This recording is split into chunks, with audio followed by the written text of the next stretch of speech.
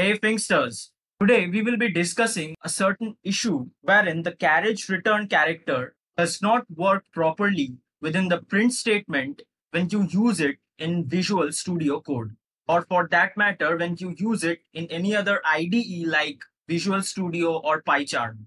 Now, in order to understand this, we must focus on a certain tutorial that we learned previously. So, that tutorial was how to override the previous print to standard output in Python. Now, when we executed the codes or the solutions given to this problem, they worked perfectly fine when used on REPL. For example, let's have a look at this code right here. Let's copy this and then let's use it in REPL. Now let's run this code. And there we go. As you can see that we are having the perfect output that we want. But there's a problem here. When we use this same code within VS Code, so let's say that this is my VS Code IDE. So when we execute this code in VS Code, let's see how the output looks. So there we go. We have start, and then we have processing result, and then a certain escape character with terminate. So this means this is not working properly in the output console of Visual Studio. So the question here is the code wrong? And the answer to that is no, absolutely not. The code is perfectly fine and you can definitely use it to solve your problem. So where is the problem? The problem lies within the IDE itself. Certain GUI based IDEs have this problem wherein they cannot deal properly with characters like carriage return. Since we use the carriage return character here, so Visual Studio was not able to work upon this character as well as it was not able to compute this escape character properly. Now there's a very simple solution to this. The simplest solution to this is that you simply have to execute this code in the terminal instead of the output console. And this is because the output console is almost equivalent to the terminal. However, it has certain advantages as well as disadvantages over the terminal. And in this case, we have a disadvantage. It behaves little differently than the standard terminal. So let's learn how we can execute this code in our terminal so that it can give us the output that we want. Simply click on terminal, then navigate to the path which contains this script. So to do that, you have to use the cd command and then specify the path which contains the script. And let's have a look at the path which contains the script. So there we go. This is the script that we will be executing and it is at this path. So let's copy this path. And now within quotes, let's specify this path. Let's hit enter. And there we go. As you can see that now we are at the folder which contains the script. Now all that remains to be done is to execute this piece of code. And before we do that, let's go ahead and increase the sleep time a bit. So it's 2 seconds. Let's make it 20 seconds from 2 seconds. So that will help us to visualize the code better. Let's save it. And now let's move inside our terminal once again. And let's use the command Python space and then the name of the script, which is same underscore line underscore print dot py. So this is the name of the script and this is exactly what I used.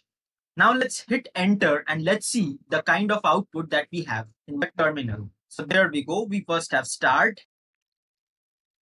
Then we have processing result, which is on the same line as opposed to the kind of output that we were having in the output console, wherein the output or each line was getting printed on a new line. So this is the kind of output that we want. So processing result has been printed on the same line. And then we have terminate, which overrides processing result on the same line. And then we come out of the code. So this is how you can use the terminal within VS Code to execute your code.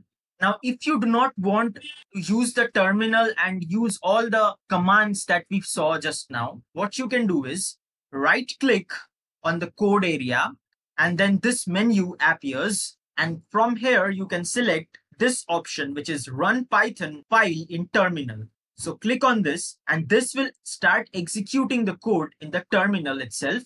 And as you can see that once again, we have start. Then we will have processing result on this line itself. And finally, it will print terminate. So we now have processing result, and then finally it will print terminate. So that's it. There's another way of doing this. Let's say that you are using this extension, which goes by the name code runner, in order to execute your programs within the output console. But as we saw that the output console is giving us a different kind of output than what we want. So we do not want to directly run the code in the output console. And in order to avoid that, what you can do is go on to this option, which directly runs your code in the output console. And then here you'll find a small drop down button. Click on it and a drop down menu appears. And instead of clicking on run code, you should click on run Python file. And when you do that, that will execute the code in the terminal itself. So let's do this. And there we go. As you can see that the code has begun its execution and it is getting executed in the terminal instead of the output console. So this is how you can execute this piece of code and solve the problem of carriage return within the print statement in VS Code. To further clarify things, let us try to execute this code in another IDE. So let's execute it in PyCharm. So let's open up PyCharm, and this is the code that we have. And now let's decrease the sleep time a little bit. Let's say that we have 10 seconds as the sleep time. And now let's first execute this piece of code in the inbuilt Python console provided by the PyCharm IDE. And let's see the kind of output that we have. So I have started executing this code. And as you can see that we do not have any output here. And you'll eventually find that at the end of execution, we will simply have terminate printed on the output screen and nothing else. So that is the kind of output that we have. But this is not what we want.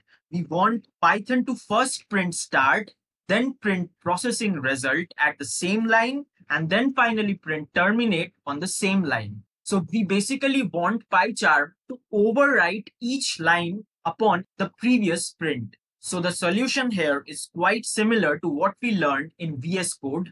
Instead of running it in the Python console, what you can do is open up the terminal. And within the terminal, let's navigate into the folder that contains this script. And I'll show you my project folder. And within this, I have this folder general, which contains the code carriage return. So let me find out the script. So there we go. So this is the script carriage return, which is contained within this folder general. So what we first have to do is within the terminal, we first have to dive inside general. And where is general? General is within the main project folder, which is Finxter.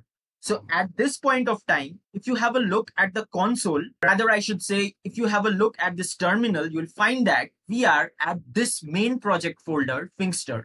So now we have to move inside this folder, general. So let's do that. Let's use the cd command once again, and then let's move inside general. Let's hit enter. And now as you can see that we are inside the general folder. So from this folder, we can simply execute our file, which goes by the name carriage return. And to do that, let's use the command Python. We have an error. Okay. Let's clear out the screen with the help of the CLS command. And now let's type Python space, and within quotes, let's type in the name of the script, which is carriage space return dot py. Now let's hit enter.